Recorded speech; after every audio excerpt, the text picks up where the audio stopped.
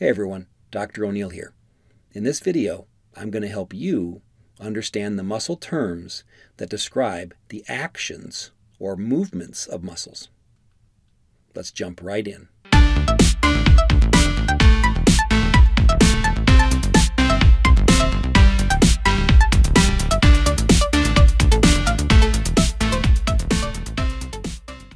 First, we have the flexors and the extensors. So when you think flexor, think flexing. When you flex a muscle, you're generally going to be bending a joint. So flexion is the bending of a joint. So flexors cause bending of joints, whereas extensors are generally going to be straightening a joint.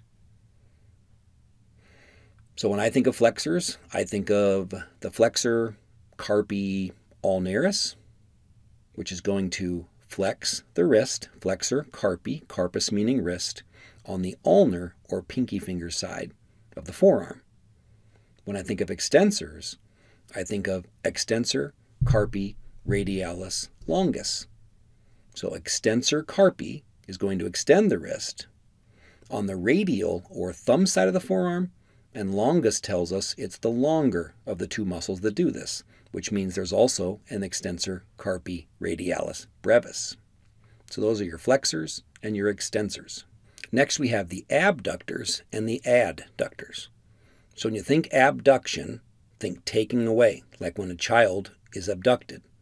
When you think adductors or adduction, think adding or bringing something back. So abductors take a structure away from the midline. Adductors bring a structure back to the midline. When I think of abductors, the first muscle that comes to mind is a fun little one, the abductor DIGITI MINIMI. So your digits are your fingers and toes. MINIMI means smallest. So the abductor DIGITI MINIMI abducts your pinky finger, actually takes your pinky finger away from the midline. Abductor DIGITI MINIMI. Now, when I think of adductors, I think of your groin muscles, the hip adductors. The two biggest ones being adductor magnus, like the name implies, greatest or largest adductor, and the adductor longus, the longest hip adductor. So those are your abductors and your adductors. Next, pronators and supinators. So pronation and supination are movements that occur at the forearm.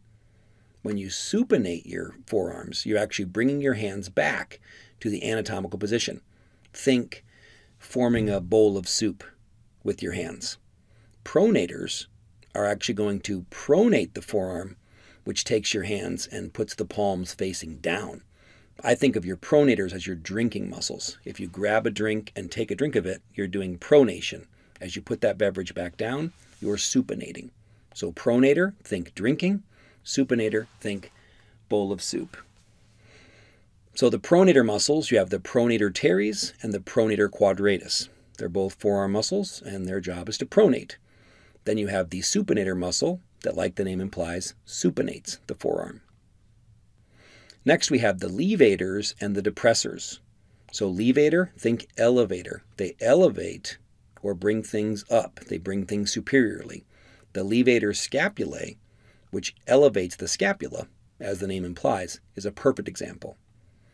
Depressors, they're not just boring buzzkills at parties. They bring things down. They depress things. Key example here, depressor, anguli, ORIS. So it depresses or brings down the angular, of the mouth, ORIS. So these muscles play a major role, I hope we don't use them often, in frowning. So those are your levators and your depressors. Lastly, we have the tensors. So like the name implies, they generate tension. They create tension. The best example I can think of here is the tensor tympani muscle. So tympani should make you think of the tympanic membrane, which is your eardrum. So this is a small muscle that increases the tension on the malleus, incus, and stapes, or the hammer, anvil, and stirrup. Those are your auditory ossicles, the bones of your middle ear. So when a loud sound is coming into your ear, the tensor tympani muscle will actually tense up those bones to decrease the vibrations they create, to minimize sound production and protect your hearing. So that's the tensor tympani muscle, an example of a tensor. All right, I hope this video was extremely helpful. Have a wonderful day. Learning complex topics is hard. That's why they're called complex topics.